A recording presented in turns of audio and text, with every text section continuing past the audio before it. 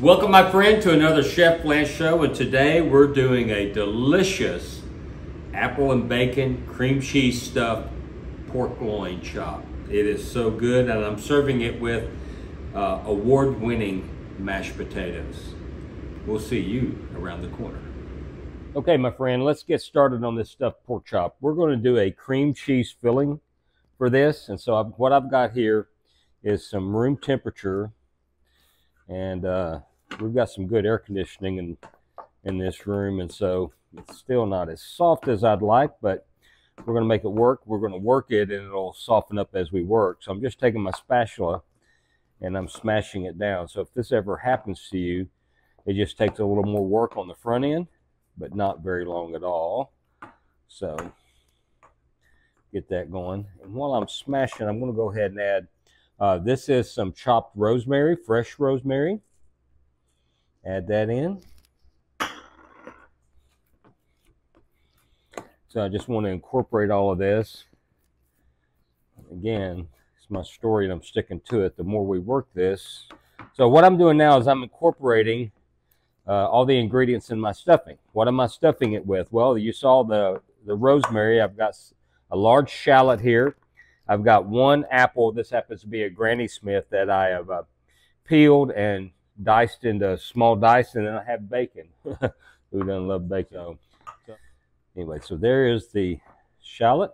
So now let's get the apple in.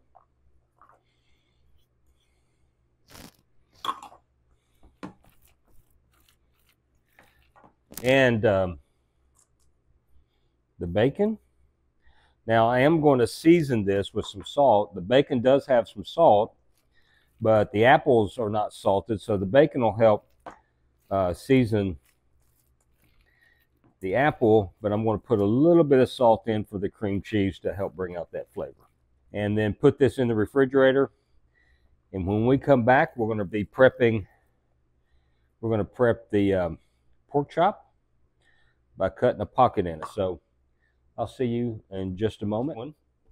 So now, what I'm going to do, oh, by the way, these are fully brined. I'm going to put a link to that video so you can watch it. It's the same technique, same procedure as the chicken brine I showed in that video.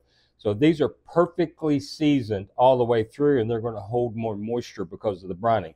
Now you notice they're not a darker reddish color, because the brine does pull what is carrying the oxygen. That's the hemoglobin. It pulls it out into the water. And so this is a nice pink color, very similar to veal. So now I'm going to set my depth by putting my forefinger and my thumb where if I rotate this around, I am not going to pierce. Now that's pretty close right there, so I'll back it off just a little. Now, put it in the center, push straight through, and now I hit my guard, which is here.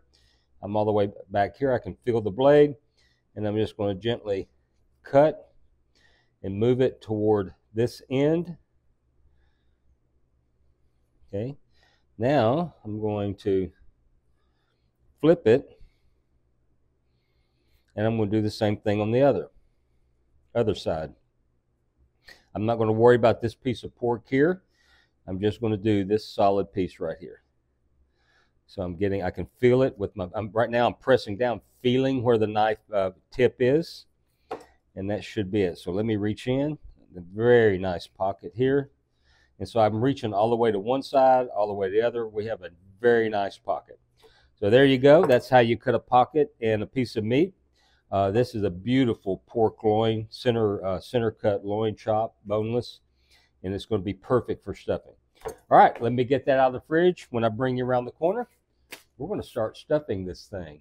See you then. All right, guys, now we are getting ready to stuff the pork chops with our cream cheese, apple, and bacon mixture. So I've got my pork chop. We have just cut the pocket in it. And I am going to, well, I may not need the spoon. Let me see here. That's why I like to chill it down so I can, yeah. Let's just do it with my finger. So we're just going to stuff this in, and as I go in, I'm going to push toward that side there. Get a little bit more. Yep, this is filling up nicely. Now, the one thing is I don't want to overstuff this, make it difficult to close up, cause some of that cream cheese to melt and run out. We don't want that. Basically, that's it. Stuffing it a little bit more. Grab a toothpick. So what I do here is I push this through with all the way. Then I'm going to take my kitchen shears. Now we put this in, and we don't want to forget to take it out once it's cooked before it is served, okay? So now that's it. I am going to grab a towel, and I'm just going to try to, I'm not going to be pristine about this, but I want to get some of the excess off. And then I'm going to set it back on my rack, put it in the refrigerator, and again, I'm going to let that cream cheese filling cool down a little bit, and then we'll be ready to fry these up. We are almost at tasting time, and you know that's my favorite time of the day. So here's the deal. I'm going to get this second one stuffed up, and I'll bring you back around when it's time to fry this bad boy up. We'll see you then. All right, kids, let's get ready to cook these things. We're one step closer to eating now. I did the water test just now. I've got a video about that I'll send you a link to, or put a link out there for you. Now I'm going to add a little Nutri-Oil. This is grapeseed oil. And I just want to just coat the bottom, okay? Just coat the bottom. All right, so this is, I can tell by the way it shimmers, it's ready to go. So now I'm going to grab my pork chop, and I'm going to put the upside down because that's my presentation side. Do the same here. And I'm going to cook them for, 5 to 6 minutes on each side. We don't cook by time, we cook by temperature. So I'll be testing the temp, and also in addition to making sure that the pork chop is cooked through. And by the way, USDA recommendation for pork chop is at 145, or pork in general is at 145. So I am actually going to probably pull these at about 135, 137, and the carryover heat will continue doing the rest of the work. So with that, I'm going to fry on both sides. I'll bring you back when I flip them. Until then, see you around the corner. Okay, we're back, and I have just turned these. Now I'm going to press down on them a little bit to make sure I don't want to squeeze too hard, because as the protein contracts with the heat, it's squeezing some of that out. I don't want to squeeze too much of the cheese out, but so far so good. I'm just going to check the temp right here, see how we're doing. Yeah, that's perfect. See how our filling's doing. The filling still needs to come up, but it'll do that as the second side cooks. So I've got just a few more minutes, and when I bring you back, I'll have this plated, and then we'll go into tasting time. We'll see you around the corner. All right, my friend, you know what time it is. My favoriteest time of the day. It is tasting time. So let's get to this. I know the potatoes, look, these are also in French, are called pommes puree. So silky smooth. Check out the video that where I made these, because there's some techniques there that you may not have seen before. Well worth the visit. I'll put that wherever we put our video links. But now let's get to the star of the show, this stuffed pork chop. Now remember, I had brined this, so there's no additional salt on this pork, and none is needed. And look at that. Oh my goodness, the juice is just flowing out of that. I don't know if you can see that or not, but let me get a little of this and some of that. Let's put this in.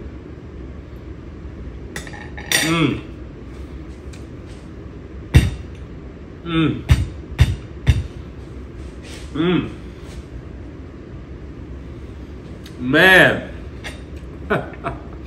I knew it was going to be good, but who knew that good? My goodness, that is freaking delicious. Listen, brining the pork chop, it's an extra step. Takes a little space in your refrigerator. Take some prior planning, but the results are well worth it. So give that a try. Hey, listen, thank you for joining me on this Chef Lance show. Please make this dish and let me know how well you do with it. And until next time, remember this: a day in the kitchen beats a day of working any day. We'll see you next time on the Chef Lance show.